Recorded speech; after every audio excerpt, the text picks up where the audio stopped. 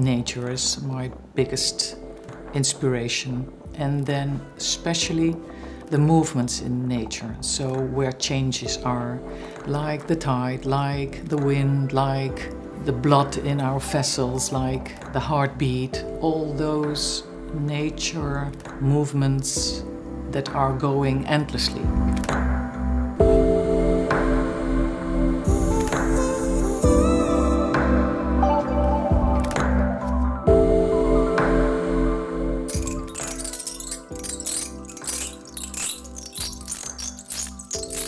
I make things that I've never seen before, I've never heard before, to make new things, new combinations that make me happy or make me feel van, ooh, that's strange, or that's, I don't know what, but something else, yeah.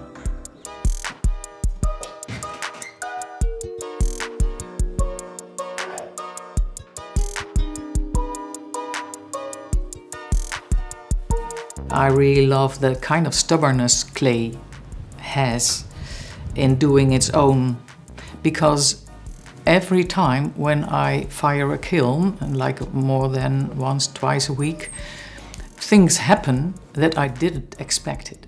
So it's still, I'm still exploring.